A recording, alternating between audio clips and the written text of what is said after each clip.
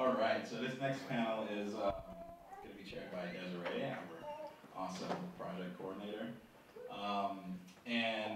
These folks are going to be talking about how they're using social media, web archives to document communities. So really excited to hear what you have to say. So take it away, Desiree. Thanks. So I'll just go ahead and introduce our panelists to you guys. Samantha Abrams is a graduate student at the University of Wisconsin-Madison and an early career archivist.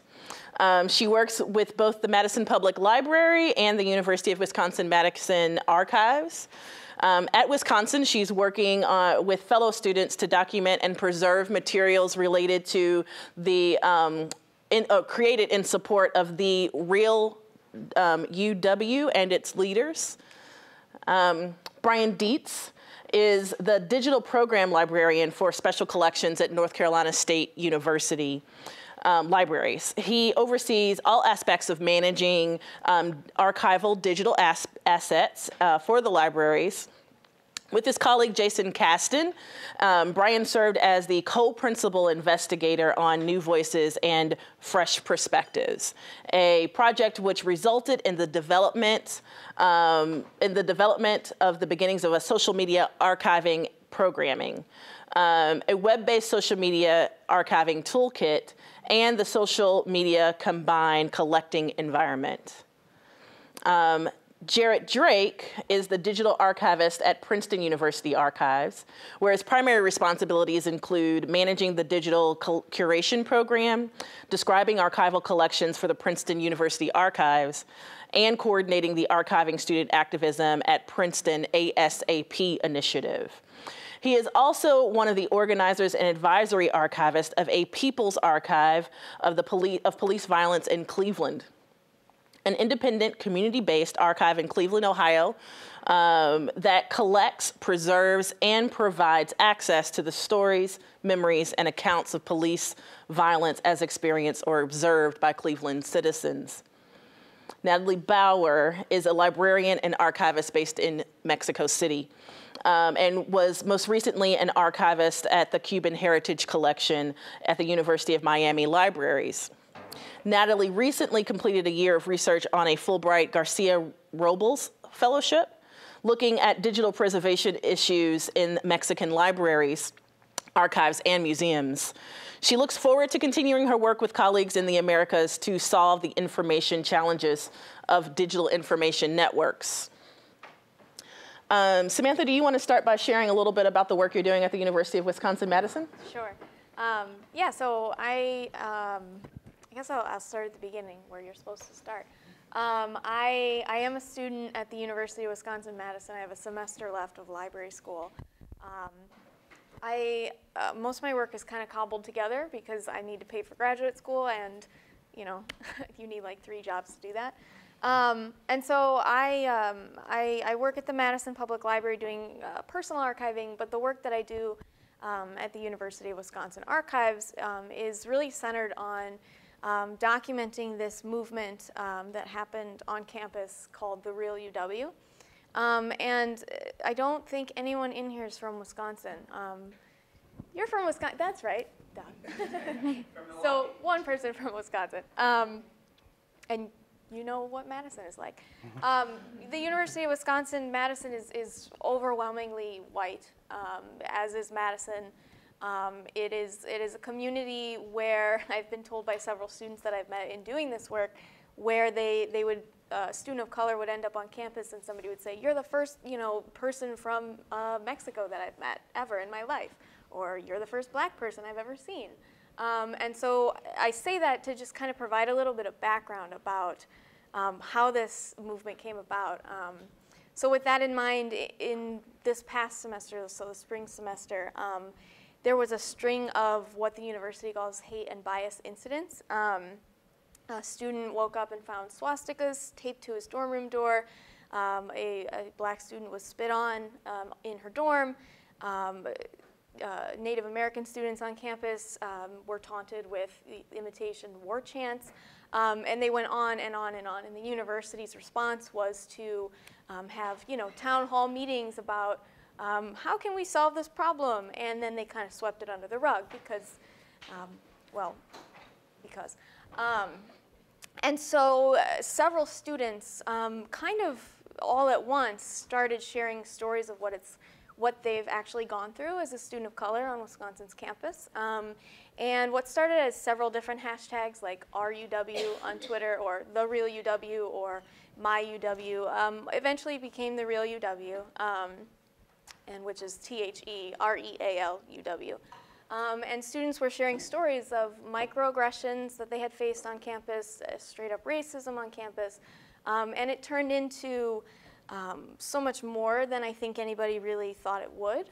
So it grew from Twitter to actual protests on campus to staged walkouts of class to art exhibit at the art museum on campus to another project where students stood on Library Mall, which is a main pedestrian mall on campus, and they held signs of things that had been said to them about their skin color, about their sexuality, about their gender. And so it became this huge thing. And I just randomly, not affiliated with an organization, started to collect the tweets using Ed's Twark tool. And I just wanted to kind of see if I could do it, if I could collect all this stuff. And I figured out that I could, and then I had 10,000 tweets. And I realized that my computer was not the repository for this stuff. But I didn't know exactly what to do. I went to the public library and I said, we're trying to start a web archiving program. Do you think this is a good home for it? They said no. They said it was out of scope. I asked the Wisconsin Historical Society and received the same answer. And so I went to the university archives and they said, yeah, we should be documenting this. It's currently a staff of 3 people, the university archives, and the digital archivist is a position that has been open for several months now. So they asked me to help out as a student. And what was originally this project of well, I already have the tweets, I'm just going to hand them over, became this other ethical concern within me that actually maybe I shouldn't hand these over. Maybe I should be thinking more about this. Maybe I should be, actually talking to people. And so I went through all this material and person by person reached out via Twitter and Facebook and email and official school forums and started meeting one-on-one with people who were willing to talk to me. And I asked them questions like, do you want this preserved? I talked probably with about 15 students about the issue of housing this in the institution that they are trying to, what's the word? They're trying to raise awareness that the institution is essentially ignoring them. And did they want their material in control of, controlled by that institution? And what really came about is this collection where it's very much, it's as participatory as a university archive can be, in that yes, we want this to be part of it, no, we don't want this to be part of it.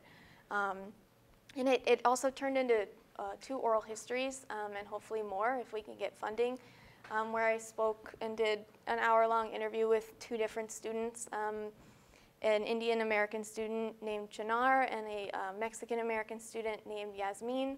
And they told me all about their experiences on campus. And so it's become this really interesting collection that still doesn't have the tweets, because when I said, how are you guys going to provide access to this? Do you guys have ethical concerns? They said, well, just give it to us on a flash drive and we'll figure it out later. And so I still have them, and they don't belong in my possession, but I also felt uncomfortable turning them over if there was no plan. And so, it's still very much in process. I'm still there doing this work.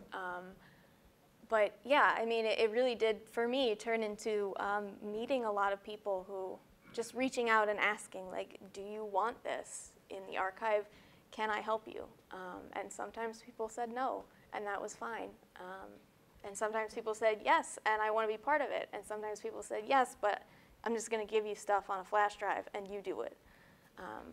So yeah, I guess I talked a lot, but yeah, that's kind of what's going on at Wisconsin. And I know it happens that it's been happening at other universities. I know Duke had something similar. I know Clemson University had a hashtag being black at Clemson. So it's something that I've seen elsewhere. So. Brian, do you want to share your experience working with the university archives with some other social media collecting initiatives as well? Yeah, so the community that we're focused on is primarily our campus, although the last project that I'll talk about really sort of extends, it's closely related to campus, but it extends beyond the university. So in 2013, we started a project we called My Hunt Library, and this was very much a promotion and engagement project. We were opening a new library on campus called the James B. Hunt Jr. Library, named after a very popular governor in North Carolina.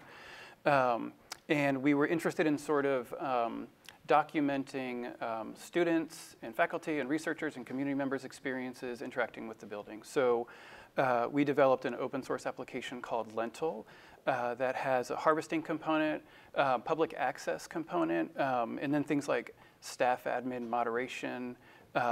Publicly, there are like voting and battles. The idea was that the photograph deemed to be sort of the most popular, the best, the person who took that was going to win an iPad. So very, very much like a lot of promotion, a lot of PR went into the project. I think one of the interesting things that we did with that project is that we had an opt-out, donor, like so-called donor agreement. Where we would leave comments on people's, on their images and their feeds saying, thank you for taking this image and sharing it, and we're the libraries, and we're doing this, and selected photographs will be archived in the university archives as part of university history. That turned out to be a very popular feature. The archiving component turned out to be a very popular feature of the project that we found out through tweets, through comments left back on in the comments field, and then also through a small user study that we did where something like 75% of the participants said that they were motivated to participate by the fact of their photograph being included as part of the university archives, part of the university history. And of the nearly 3,500 images that received the opt-out comment, only 5 people opted out, and they were all folks who wanted us to buy their photographs. So no one opted out in opposition. That said, it was a pretty benign sort of project. We're documenting the opening of this beautiful library and how people are using it in their studies and their interactions and things like that. So fast forward a year, 2014, we received a small grant to, like Desiree mentioned, start developing the foundations of a social media archiving program. One of the things that came out of that, and this would not have been possible without the help of 5 really awesome graduate students. We recorded something like 460 official and semi-official university Twitter accounts, and we began harvesting data related to those accounts using Social Feed Manager. We have plans to contact, I think we already have a relationship with a lot of these units. Certainly not all of them. 460 is a lot of units, right? A lot of them are student organizations, and our university archives doesn't have a relationship with every single, student organization on campus. Colleges, departments, the chancellor's office, all of these units that are using social media to engage with their community, we have, established relationships with them. So I think there's a lot of work to reach out to these groups to say, this is what we're doing, but it's also an opportunity, I think, to establish additional relationships that could potentially lead to additional materials being transferred to the archives. So just sort of continuing to increase the diversity of voices and perspectives that are represented as part of the university's history. So about halfway through that project, in February 2015, there were 3 Muslim students who were or had been affiliated with the university were murdered in Chapel Hill, and the murders were definitely motivated by the religion. It was a dispute with a neighbor. The neighbor clearly, had demonstrated sort of hatred for Muslims, and it led to this killing. So, I think in a way, with the technical apparatus in place, but probably not all of the social or archival apparatus in place, we began collecting that data. I think we perceived it as an opportunity that would. We didn't want to miss out on having that data represented. So this, in a way, the data produced through these, I should say that there are a couple of hashtags that relate to that are popular on social media related to the killings. One is Our Three Winners, which is something that's been promoted by the university, but also the families of the murder victims. And then there's Chapel Hill shooting, which I think is sort of probably a bit of a wider net. We have harvested over 600,000 tweets related to Chapel Hill shooting in Our Three Winners. Shortly after the murder, it was trending internationally. So this is something that started on campus, part of the campus community, and then really sort of expanded. And also additionally, about 20,000 Instagram images and associated metadata. I think that this is also an opportunity for us to at least engage with the family, which could lead to additional collecting. Certainly more voices than just the family, and even more voices than just those who are supportive of the family or celebrating the lives of the victims have used those hashtags to communicate their sort of opinions and images about being Muslim in America or the shooting in general. So in a way that poses a little bit of an issue for me. Like if we were to offer an opt-out with this data, I think we would overrepresent the sort of positive responses and really underrepresent the negative responses, which I think are part of the story. So I'll leave it there, and maybe we can talk about some other things during the Q&A. Thanks, Brian. Jarrett, do you want to talk a little bit about the work you're doing? Sure. So I want to draw in a few points that were made by both Samantha and Brian, also circle back to the panel earlier with the folks from St. Louis who were on the front lines during the aftermath of Mike Brown's murder. So that August of 2014 was a flashpoint, obviously locally and nationally. And one of the outcomes, I should first of all state a little bit about my context. So I'm the digital archivist at the Princeton University Archives. I've been there for almost 3 years. And one of the things that I immediately recognized upon the start of the 2014-2015 academic school year was a heightened level of student activism and student engagement with political and social issues. There were a number of groups across the country that were started right after Mike Brown's murder as sort of a local campus, like Ferguson response team, right? So like there were a lot of schools in Missouri that obviously had organizations for them. But at Princeton, there was also a group whose Twitter handle is actually @PU_Ferguson. One of the starters of that organization, which is now developed into a group known as the Black Justice League, they formulated as a direct response to like challenging the racism, the classism, all of the isms that our university perpetuates. And this was a common thing, again, at many colleges. So that's where this project, Archiving Student Activism at Princeton, really kind of starts. It starts with this resistance from students who are impacted by Ferguson, either because they are from here, which one student in the group, she is from St. Louis, and bringing their resistance, their activism back to campus.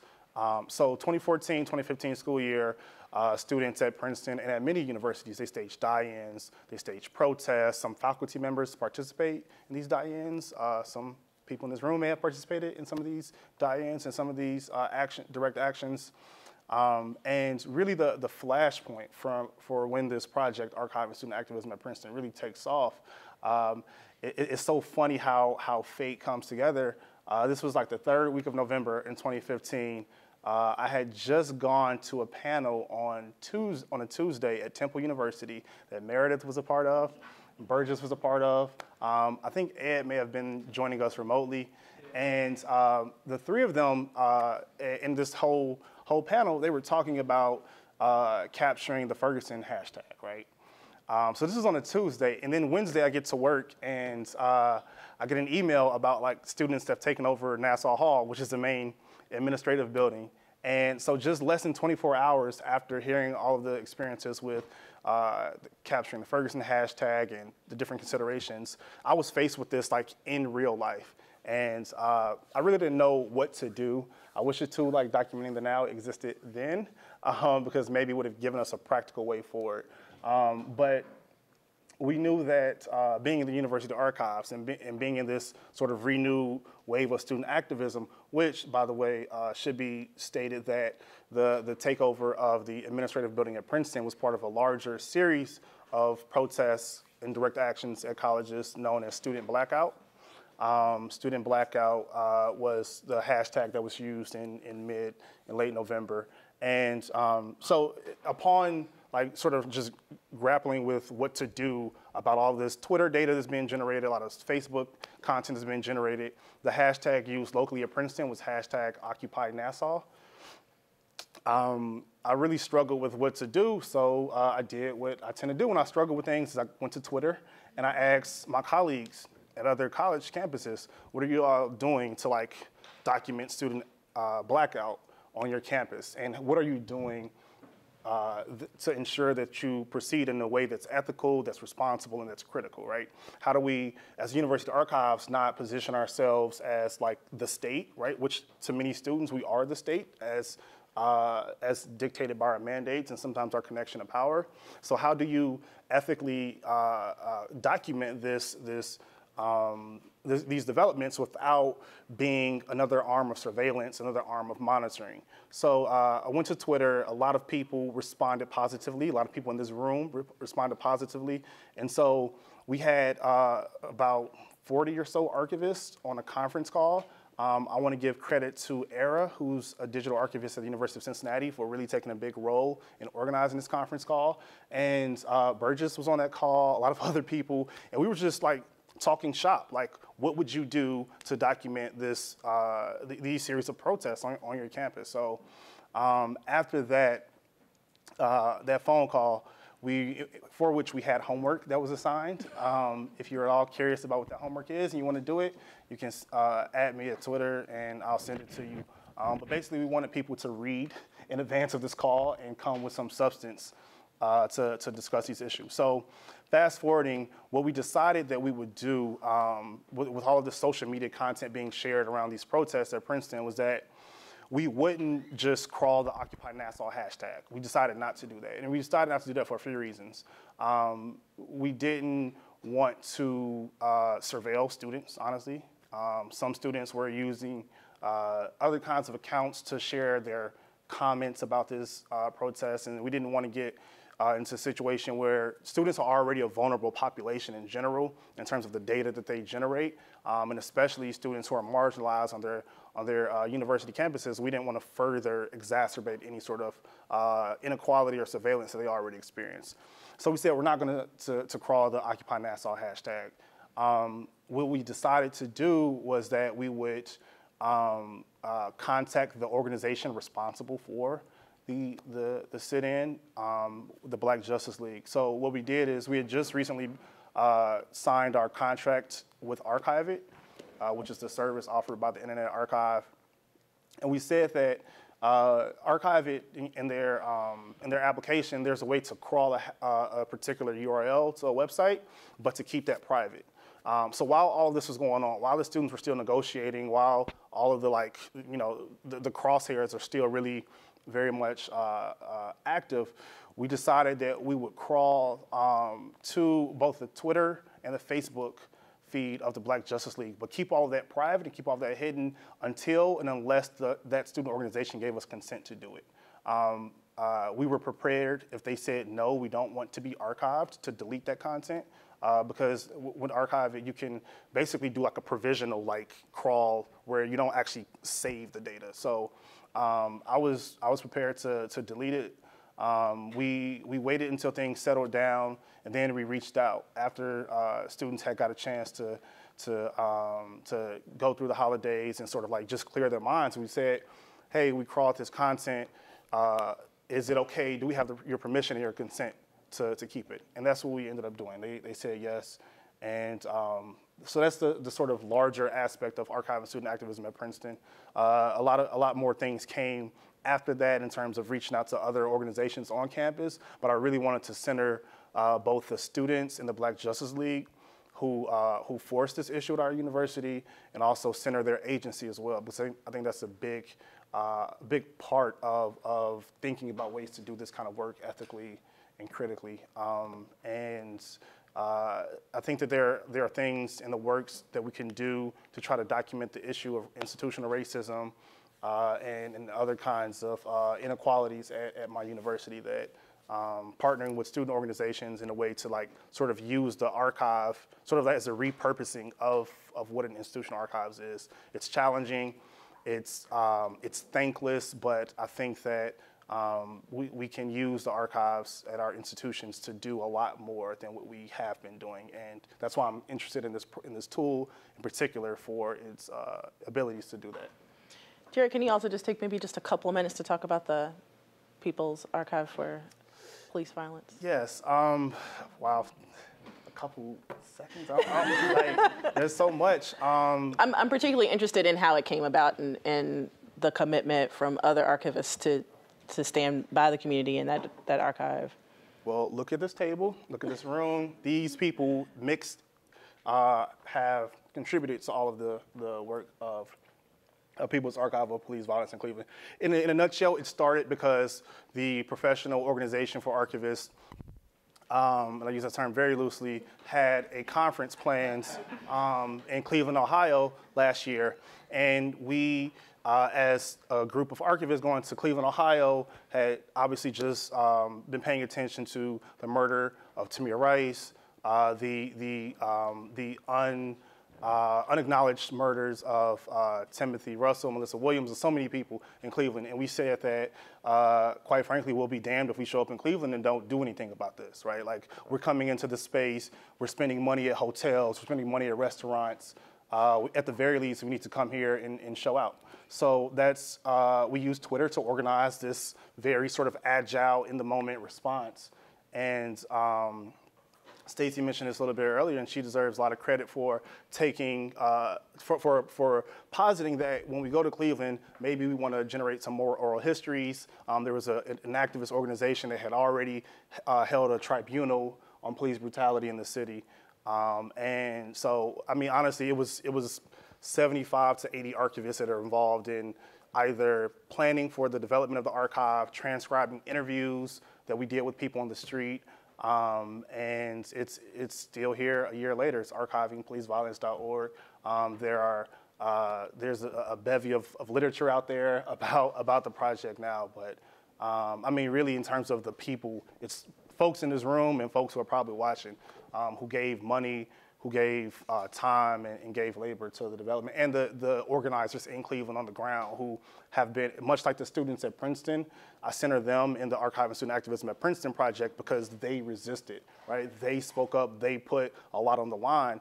And the same thing with the folks in Cleveland, both the community organizers and the survivors, right? Their like resistance is what opened up this opportunity, right? We didn't just go in there and start like archiving police. Like these people are the living archives of the violence that they've endured from the hands of police in Cleveland. So that's an ongoing project. Thank you, I appreciate it.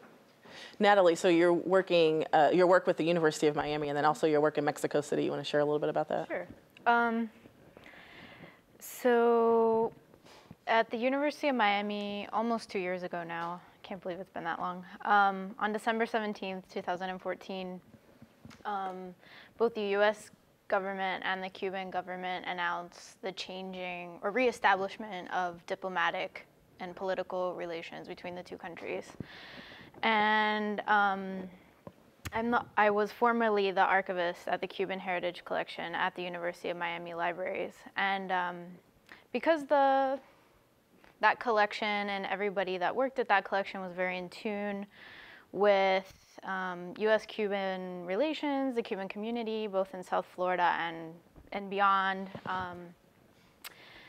we kind of knew the news was probably going to be coming soon, just from watching what was going on and different events leading up to that December 17th official announcement. So we were kind of on edge waiting for it to happen. And so when it actually did happen, business pretty much stopped that day for us in our office, because it was such a big piece of news for the people, you know, everybody that works at the Cuban Heritage Collection, and just Miami in general, being such a large community of Cuban and Cuban American exiles. So one of the first things that even though we knew the news was coming, for some reason we didn't really think like, well, how are we gonna document this when it actually does happen? So it happened, and then we started to think, how can we spring into action and make sure that we have a record of this here at the collection, because it's an announcement more than 50 years in the making. So, I mean, people had been waiting for that news for a really long time. And also, too, just thinking about this community building, you know, really being conscious of the fact that the Cuban exile and Cuban American community is not a monolithic community either. There are a diverse range of opinions and reactions to that event, even though it is often portrayed, maybe in mainstream media, as, you know, everybody has the same opinion about what happened. So we wanted to be really careful to make sure that however we decided to collect or document what was happening that day and the after effects of it, that it was not a monolithic sort of portrayal of what was happening or people's reactions to what was happening. So we were aware of the work that was going on with the documenting the Ferguson movement by Ed and Burgess, and we knew of some of the tools because of that. So we decided to launch our own collection of certain hashtags related to the US-Cuba policy change, starting that day and then about a week or so afterwards. And so we got in touch with Ed and Burgess and had a conference call, and it was a really good thing that we did, because, I mean, when it happens like that and you're like, oh, we can collect this stuff, and there is that assumption, well, it's out there and you can just collect it and do whatever you want with it. But then once you start talking to other people that are doing similar work and there's a community of practice, you realize that it's not such a simple thing as that, and there's a lot that you have to think about, and you really just need to take your time. So it's like documenting in the now, there's this like urge to do it now, but really, is that gonna solve our ethical problems, as we've been talking about a lot today? So that was sort of the wake-up call for me anyways, and I think my colleagues at the University of Miami. We were able to collect these things and store them and provide some access to them. But there still are a lot of those lingering questions, and a lot of the lingering questions have to do with community, what community you're documenting. I mean, it's not just like you're documenting, oh, people are just talking about this news event. You know, this is affecting people's personal lives, their family ties.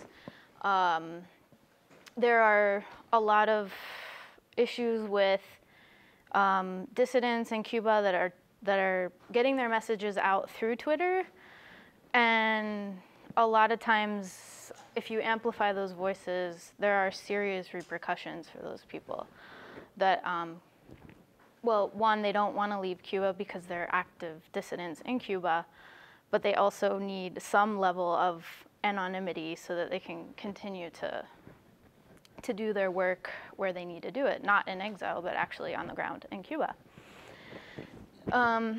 So there were just a lot of things to think through, but you don't always necessarily have that time to think about and work through those questions when you only have 7 days or whatever to collect what you need to collect. So it's kind of a comforting thing to know that a lot of this is going on. Everybody has these questions, and maybe we have the data, but it's good to know that just because you have it doesn't mean you need to like put it out there or share it or jump to do something.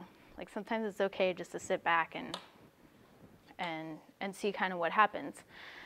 And so with the work at University of Miami and the Cuban Heritage Collection and kind of collecting the reactions toward this very international event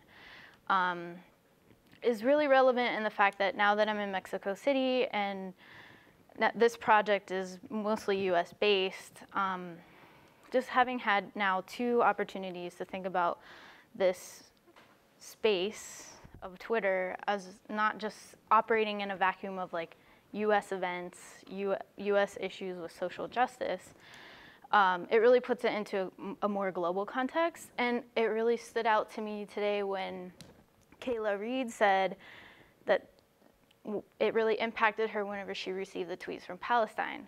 And it's really putting the social justice movement and what's happening here in a different context that maybe we don't immediately associate with what's going on in other countries, but you know, it's state violence. And like when you think about it that way, you have a lot more in common with, for example, what's going on in Mexico and archives of the disappeared and people being murdered by government officials, basically. And I think Twitter kind of closes that gap a lot. And I think this is a really critical moment for this project to kind of see what we're trying to do. Community building, yes, in very discrete, specific communities, but also this global community of documenting activism in a much broader sense than not just what's going on here, but also connecting the dots beyond the United States. And I mean, I don't have a really simple answer for it, and I know the contexts are very different, but I think this project could really have a really huge impact, not just for what's going on here in the US, but what's going on beyond. And in different languages and different communities, and I don't know what else to really say. But I think that, I mean, I haven't really started my work yet in Mexico. Professionally, I was doing a research project there. But I'm hoping that being part of Doc Now and being in Mexico City, I mean, Mexico is our neighbor, you know, the US's neighbor.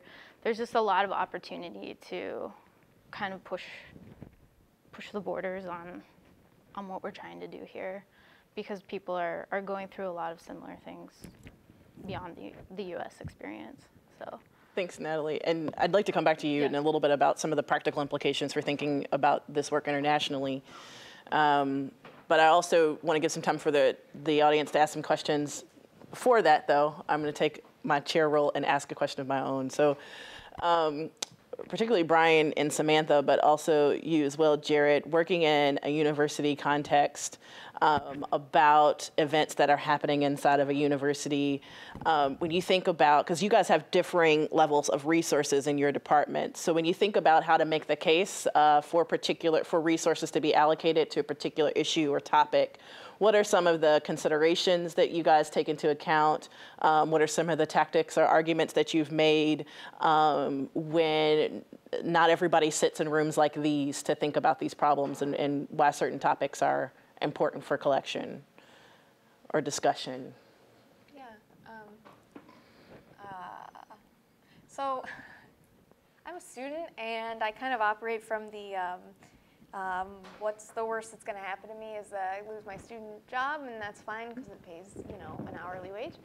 I'm not up for tenure. None of these things apply to me. I have that privilege, and so I've just been kind of doing things, and then saying I did this thing, and they're like, oh, great, because we don't have time, and so it's worked out in my favor.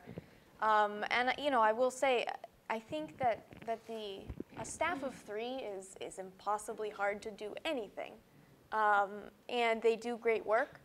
But I have a wonderful classmate and friend and colleague named Harvey Long, and he did this.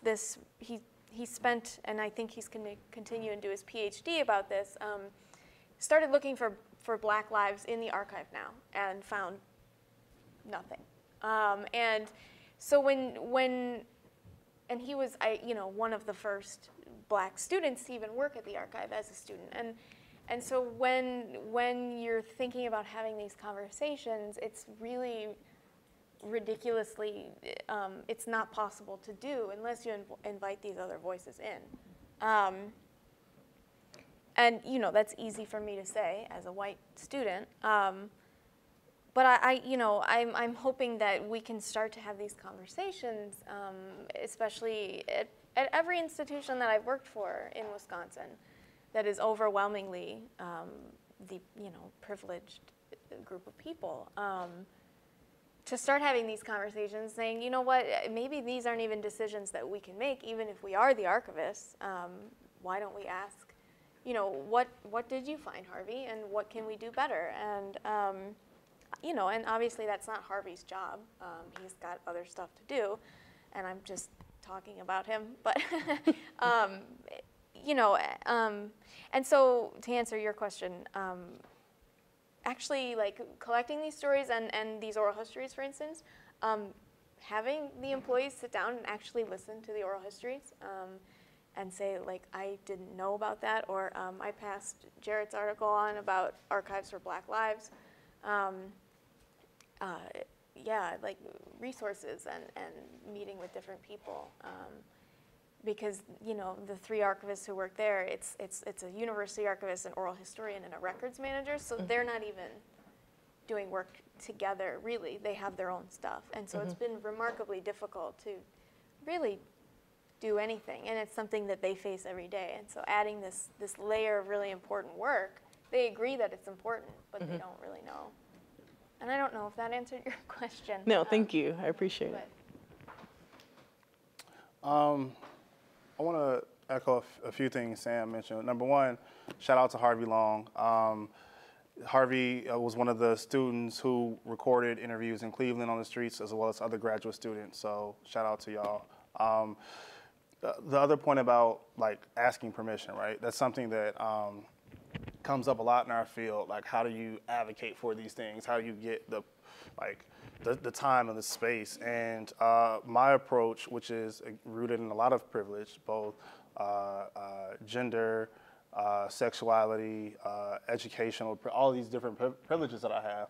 I'm on the tenure track for librarian, so I have all of these privileges, and I think it's really incumbent upon people in those spaces of privilege not to really ask for these things, but to like take it, honestly. I didn't thankfully have to do a lot of convincing with my staff about the necessity of this work, but I also really wasn't going into it can we do this? It was like, this thing needs to be done, and here's why, right? Like, if we don't think about how to capture this stuff, we can't wait for 50 years down the line to grab it and then hope that it's still there. I read this wonderful article that I encourage everyone to check out by an archivist from Kent State. I can't remember, her name is Lael Watkins. I can't remember the title of the article, but someone on Twitter certainly will, because Twitter is great. But she talked about this documentation project that they did at Kent State to document the Black campus movement, right? And she talked about, reaching out to people who had been away from the university for 40 years. And so in this case, I was like, we can't do that. Like, we got to grab this stuff ASAP. So like the acronym was on point for a lot of reasons, because if we don't get this, it's going to be gone. So I didn't have to do a lot of convincing. I didn't have to do a lot of rationalizations, and I also really wasn't prepared to. I was just like, we got to do this work, and thankfully I had supportive folks in the University Archives who were on board with that and who helped develop this project as much as anyone else did. Fantastic. And we also had a ton of support from our library, from the top down. I mean, with again, My Hunt Library being this sort of promotional project related to the opening of this sort of signature building, our directors were very interested in that project. We're a library that's very interested in emerging areas of work, and I think that especially in technical areas, but I think that extends to other areas as well. So, the libraries, we had to have directors support our application to the state library for funding. We just can't, submit that application. That would have been bad to have done that without permission. The main guidance we got from our assistant or associate director was, we're not archiving all of Twitter, right? And that was fine. And I think that it helps to be able to scope your collecting to your existing collecting areas, because you've developed strengths in those areas for reasons. You can tie some of the social media data where some of the ethical issues start to get a little bit gray. They're tied into your collecting areas. We're very interested in rolling this program out into our other collecting areas. It's just really sort of easy to do the university archives, and there is a big push within the university, but the library, but also within the university to be very engaged in documenting the university's history. The project was, so Jason Kazan and I were PIs. He's in Digital Library Initiatives. We also had guidance from Will Cross, who's our director of our Copyright and Digital Scholarship Center. He's like he introduces himself as the lawyer in the library. We had support from other staff members in DLI and other staff members in special collections as well, including like our head, our university archivist, the curator. Usually what we do, since I'm not a curator and Jason isn't a curator, is if we identify a tag, we'll usually pass it to the university archivist to get his sort of input, like, yes, this is something that we want to be harvesting, or no. Sort of related to that, one of the things we're really interested in is building better curatorial tools to help identify basically like trends, like ideally because it's very difficult to keep track of all of the hashtags that are going to crop up on campus. But if stuff is sort of surfacing within the data, then we can sort of assess it and say, okay, there's a reason to be harvesting this data also. It sounds like that there might be a little bit of that built into Doc now. Sure. Yeah. I'd like to leave some time for questions from the audience.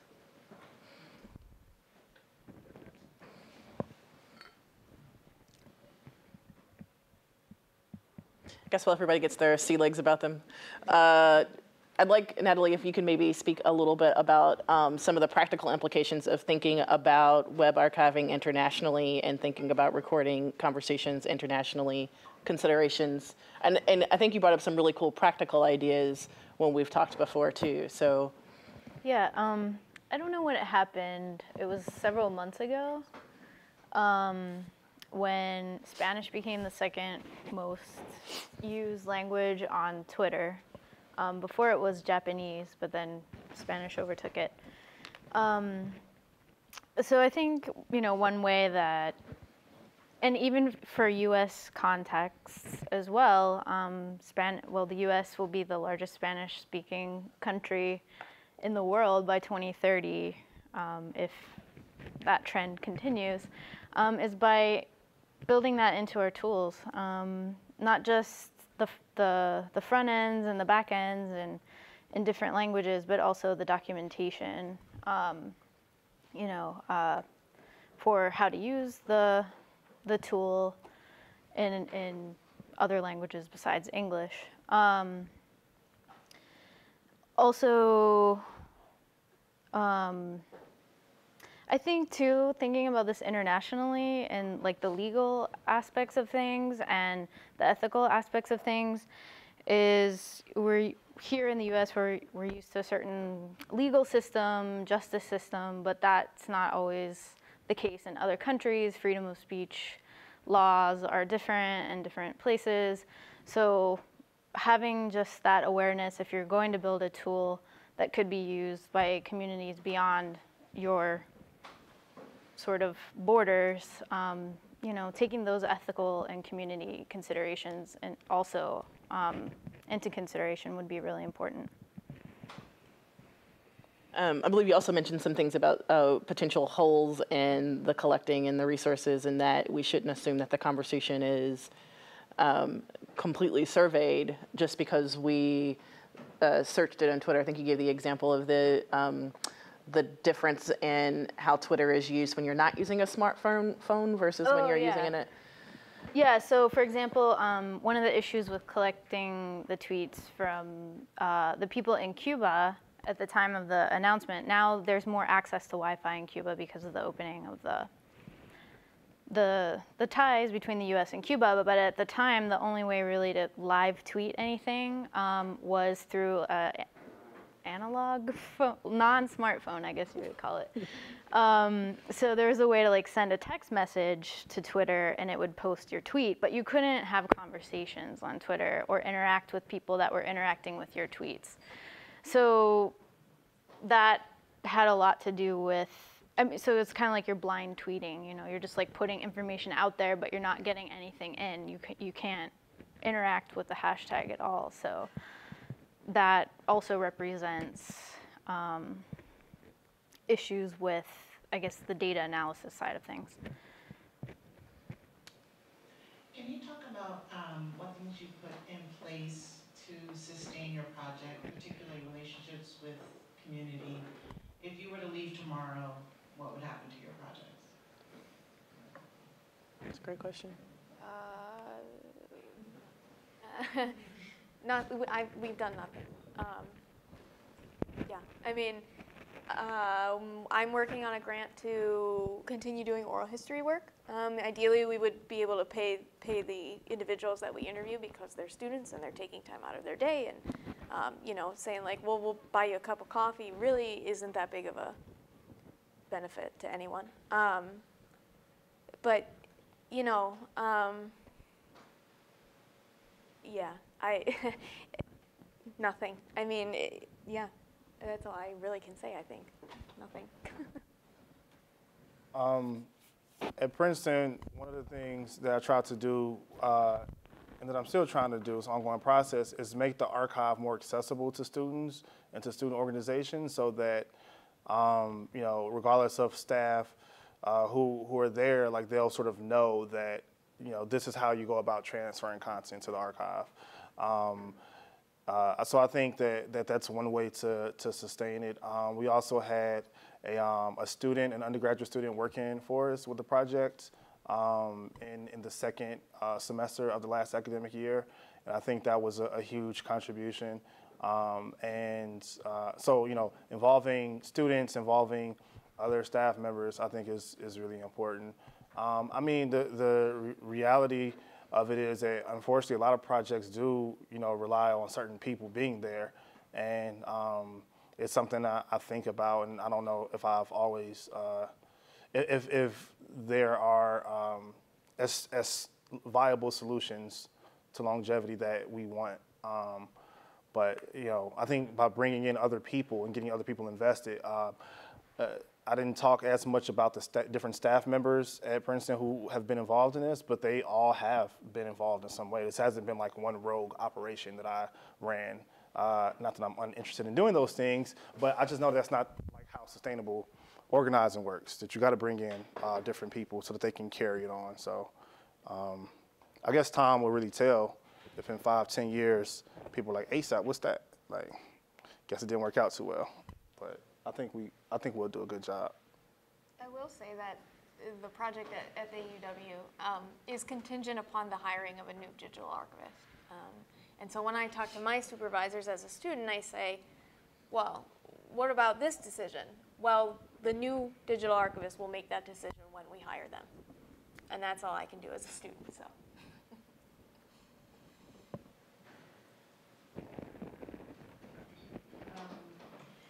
So I'm going to ask one of those questions where I'm not sure what I'm asking yet.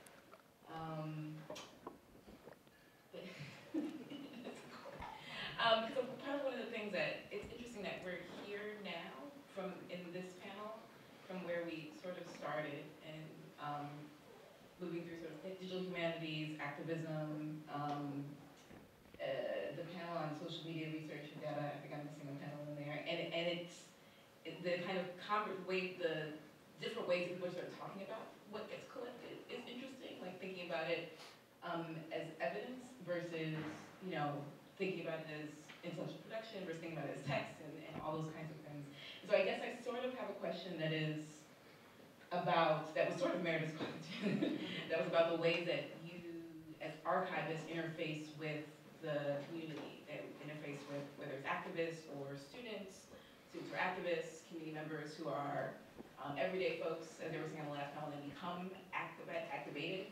But I think it's also a question about the ways that really, like what you guys have done, it also shows how all of us are sort of talking about but like maybe multiple knowledge systems that are coming into kind of fundamental conflict with each other, right? So there's a way of thinking about archiving and collecting material that is about like get everything, and if you're not getting everything, then something fundamentally is wrong.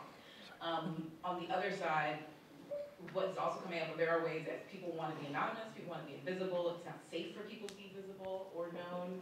And like, how do we bring those together? How are you guys, all of us, I guess we can think of folks from the last panel too, gonna be able to, or thinking about how we bridge that, like how do we bring that together? Are we talking about basically creating a whole different way of archiving, I guess is sort of what I'm saying. Like, I think there's a tension in how some of us are talking about our disciplinary training versus, and I fit this into what we're already trained to do as journalists or historians or whoever, and then versus like really radical,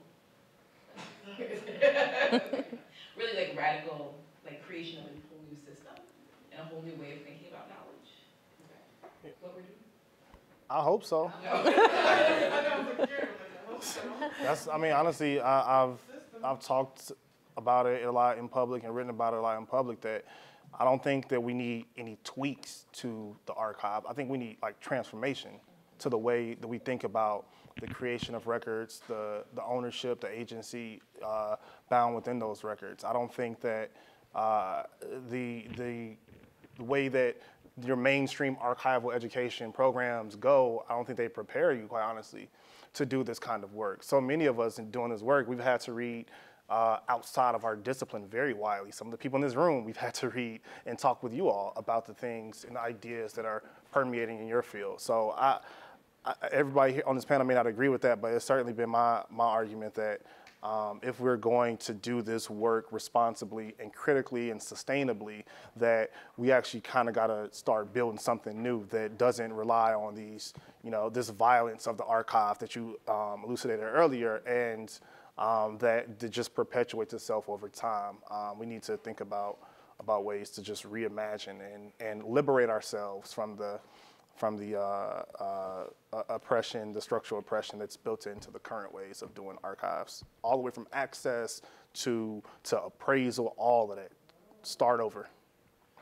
Yeah, and maybe potentially also with what research looks like. Because I think that we can, in a way, we can take a cue from, critical data studies folks who are saying, well, okay, fine, you don't have to get IRB approval because IRB doesn't cover public data and this is all public data, but there are other things that we can do or to put into place. And I think that the labels idea or like data tags that deal with, how a researcher should think about sharing his or her data based on like some of the confidentiality issues that are likely to be part of that.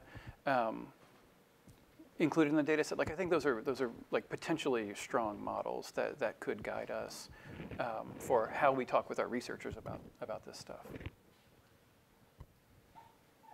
Yeah, I'll just add that a lot of times when I've talked to community members and students, starting with, like, can you come meet me at the archive, instead of starting there, because the response to that was, I don't know where that is.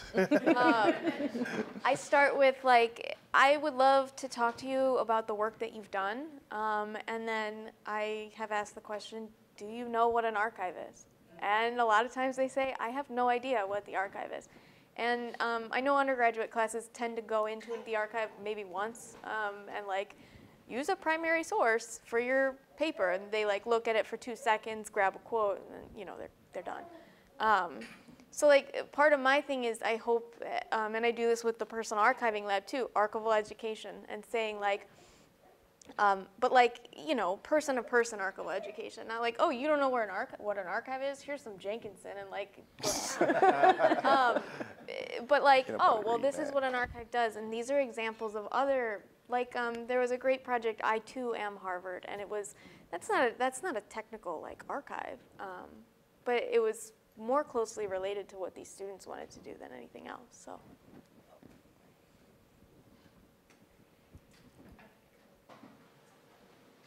I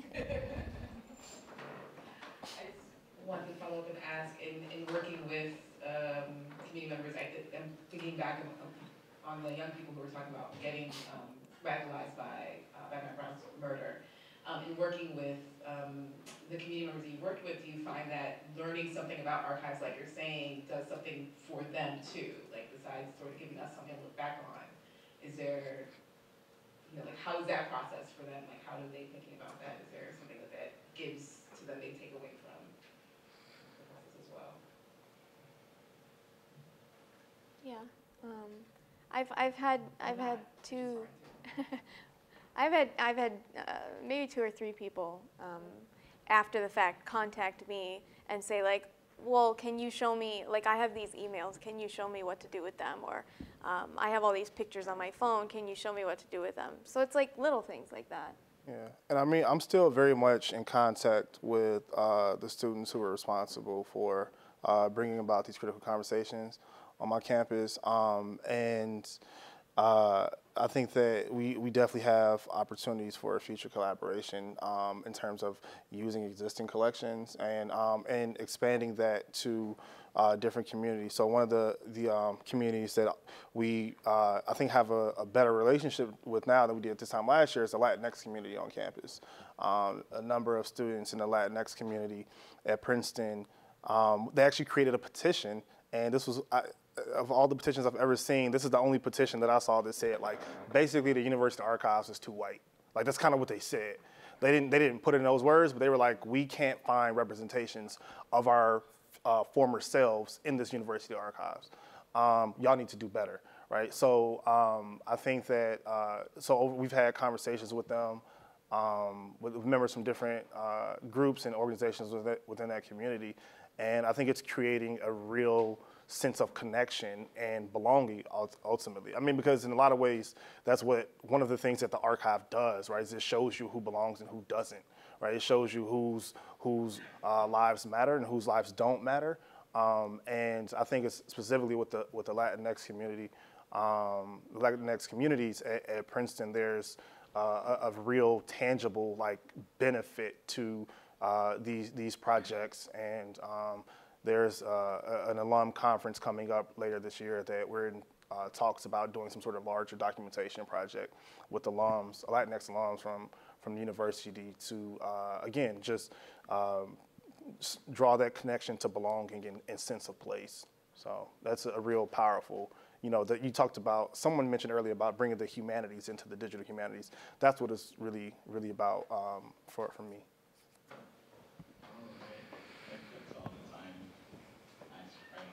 So thank you to the panel. It was a really great discussion. Thank you. Thank you.